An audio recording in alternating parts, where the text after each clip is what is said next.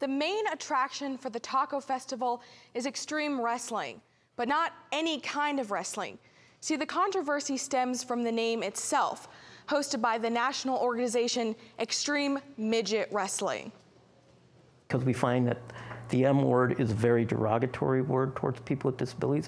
This is what the chapter president of Little People of America objects to, is what's being advertised.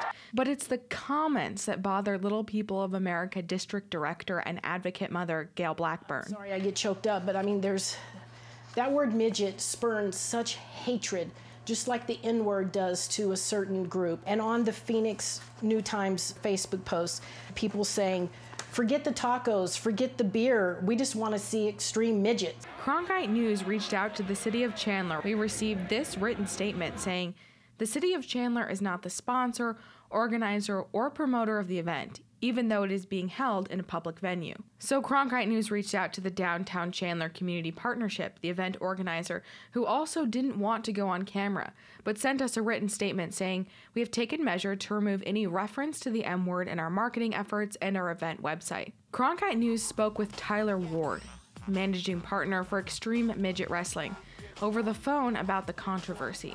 No, the Washington Redskins didn't change their name, and they're not going to. We're not going to change our name. Oh, you know what? I'm really offended that what they're doing to white people, the Dallas Cowboys.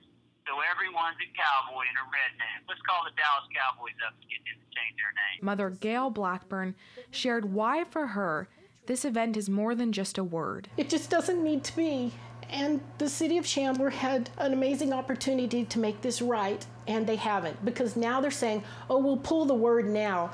But there's so much hatred out there that even when they're pulling the word, it's still out there.